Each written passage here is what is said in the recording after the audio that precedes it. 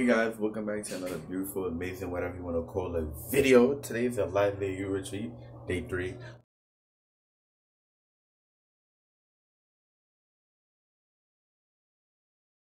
What else for today? Ooh, we got the bacon, the eggs, a little toast, and then this. Chug this. Bro, I'm gonna be real. What? You must not want to live that long. Exactly. You pick it up. I don't know. He What diabetes. He said if he dies, Marcus doing? We just finished having breakfast, and now we're about to like take our suitcases and stuff, belongings downstairs. Welcome to my YouTube channel, and today we're going to be talking about Esron. He's always behind the camera. I think it's time for us to talk about him. I'm in front of the camera. That's beside the point.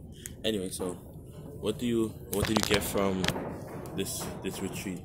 This retreat, I learned that what's it called? The mind is very powerful. It controls pretty much everything you do. If you put bad thoughts in your mind, you do bad things, and if you put good thoughts in your mind, you do good things. That's a fact. What did you learn this week?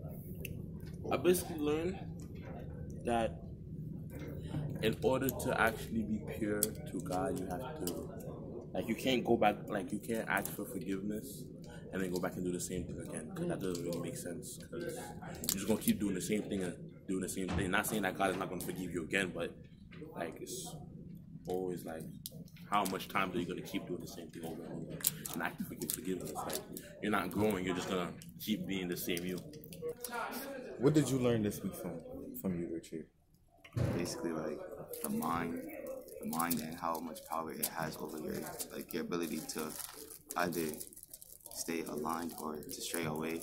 And even if you might stray away, don't get discouraged, because you can still just make up for your mistakes and continue just try to get back on track. Amen. Anyways, what did you learn this week from your retreat? Wait, dude, I'm too black. Can't see it. Wagwan, brethren. What did I learn? I learned that there is strength in our vulnerability with God. When you give everything to Him, when you confess whatever it is that you're dealing with, when you just open up your heart, open up everything to Him, He'll bless you. You'll have His favor over your life. That's what I learned this week. Amen. You know I was gonna come to you. What did you learn this week from your retreat? I learned that it's important to have your mind, body, and soul all in unison, and to not let anything block it. And that's it. Yeah. Even though you're the youth leader, I'm pretty sure you learned something this week. What did you learn? When you move out the way, God does His thing. Today haven't really been a long day, but right now we just finished our growth group. Connecting as men, kind of having a bond and stuff like that. I'm not sure. What we doing next, Josh? What we doing next? I think we're just waiting to pray and then we're leaving. Yeah, we about to pray out and then go back home. But this week was a really good week. I got some good message. I'm going to keep in contact with my people here for sure. And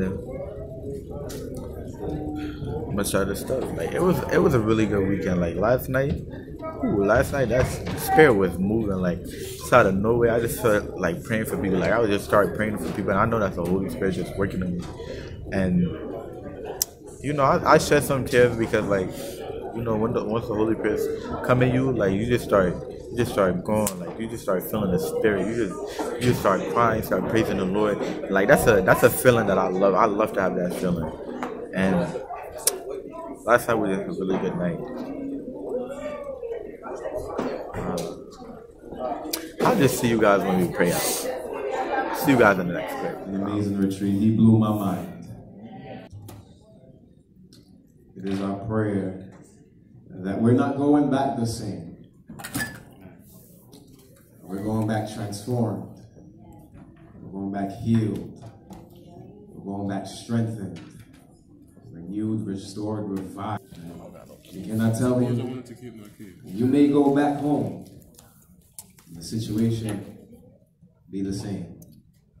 You may go back to school and to work, into your community, and nothing changed.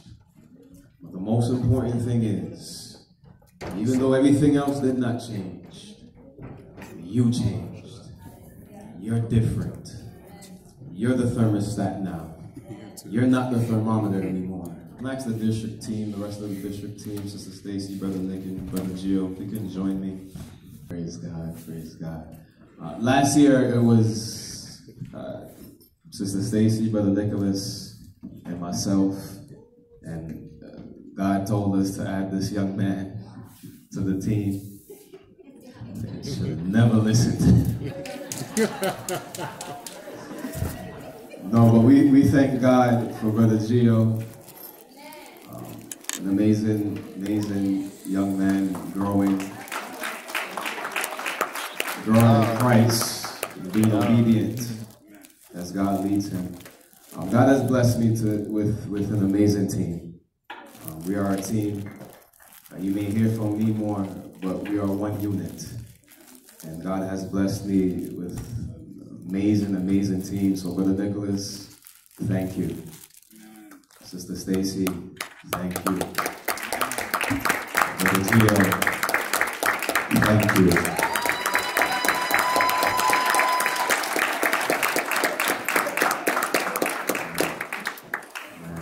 We work together, we pray together, we discuss ideas together.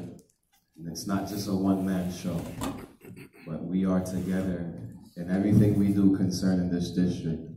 And we mean well. We mean well. Our desire is to have God use us. Amen. But we also been blessed with an amazing group of youth leaders and young adults that have availed themselves for another year to go through the journey of planning this retreat with us. So Abby, come. Shanice, come. Chris, come. Kim, Sharie, come.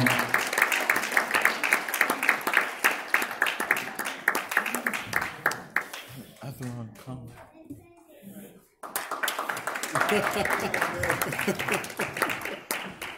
I am so thankful and proud of them. Amen.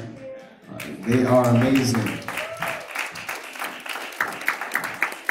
There is not one thing we've asked them to do that they said no, or I'm not doing it. But they comply, they show up, they helped us plan. So again, it wasn't just the 4 of us, but was it 9? All 9 of us put together this retreat, and I thank God for each and every one of them. Amen.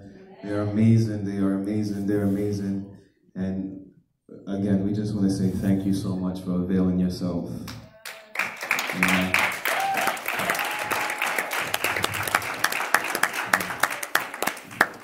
So all the adults that are here, ministers, deacons, youth leaders, chaperones, thank you. Again, we couldn't do it without you. Sister Michelle, thank you. Yeah. Brother Dwight, thank you. Sister Prudencia, thank you. Brother Stafford, thank you. Sister Michelle, thank you. Sister Maxine, thank you. Brother Eisen, thank you, thank you, thank you. Lord, please don't let me forget anyone. I don't want to get in trouble. I didn't forget the bishop, don't worry. I just want to make sure. Sister Angie, we thank God for Sister Angie. Amen. Pray I didn't forget everyone else, but thank you so much, leaders, adults, for being here with us, for leading the growth groups, for praying, for fasting with us, for everything that you did, for leading a workshop, for just helping out, just being available to do anything at any time. We thank you so much. And we thank God for pastors that are really concerned and really love young people. Amen. So we thank God for Bishop Walters for being here with us.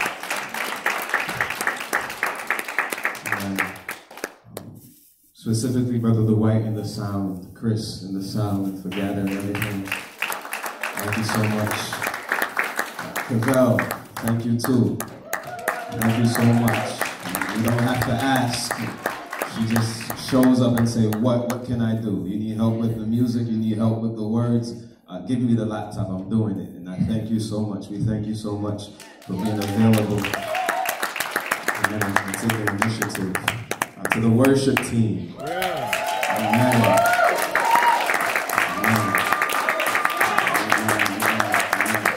I don't want to get in trouble. To my fiance.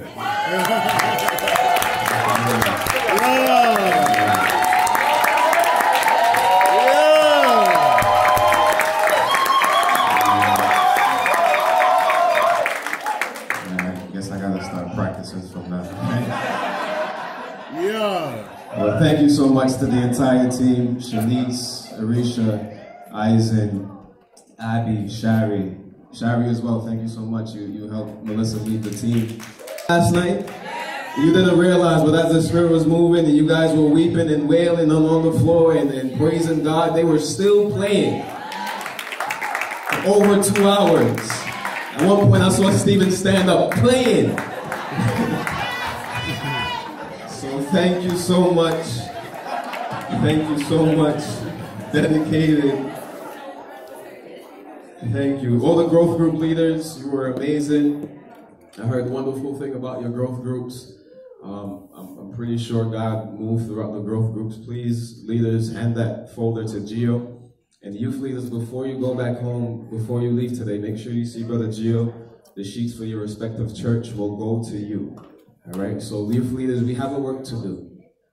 I know it's been a long weekend, but when we go back, we have some work to do. We want to ensure that the seeds that were planted this weekend, that we continue to push them and pray for them and be with them and check on them and make sure they're good and how we can continue to get them to the next level.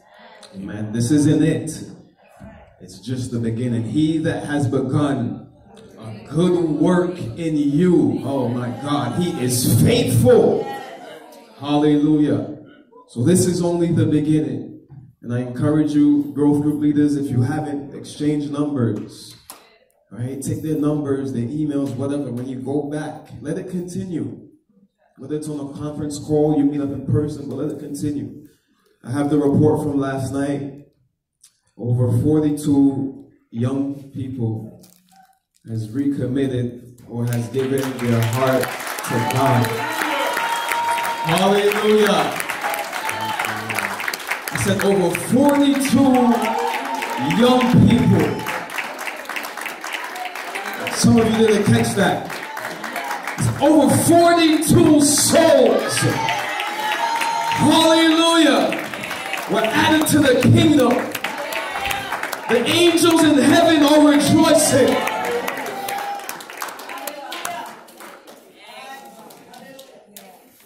And among that 42, I'm sure some were delivered. Some chains were broken. Some hearts and minds were healed. Some things we were set free from.